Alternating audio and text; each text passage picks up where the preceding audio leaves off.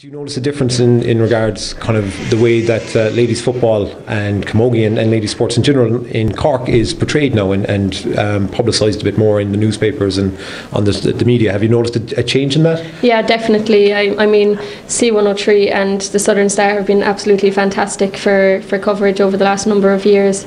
We wouldn't have gotten that when I was younger. But you'd hear loads of different sports, not just GA and ladies football and camogie and stuff, but it's all the sports.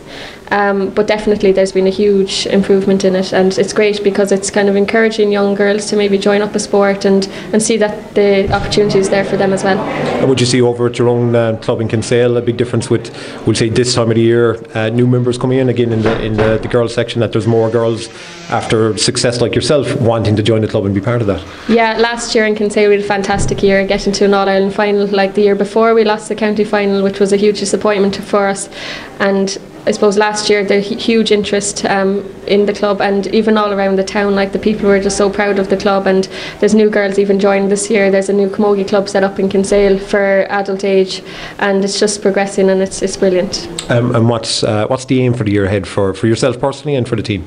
Yeah, well with Kinsale we're up intermediate now this year, which will be a big step up, but a nice challenge facing us. So I suppose just kind of maybe hoping to get on good there, like, you know, and just drive on, keep working hard. With Kinsale, that's with Kinsale. With Cork, I suppose, where you'd always be hoping to be back in Croke Park on the last weekend in September, winning another All-Ireland final, but I suppose we'll have to wait and see what comes our way. Do you find with the history of Cork being so successful with the All-Ireland that there's pressure, nearly more pressure every year to keep it up? There is pressure, but I suppose you can put the pressure on yourselves. You know, management are just so happy with us. Like we try our hardest at training and stuff, and we push on, but this coming year now I'm afraid that we could have a few retirements, which means that the younger girls, we need to start stepping up and, you know, showing that we can do it. There's brilliant underage coming up, and it's there for us in Cork. The ladies football is very strong. Perfect. Well, thank you very much for speaking with us, Orla, and enjoy the rest of the night. Thanks a million. Thank you.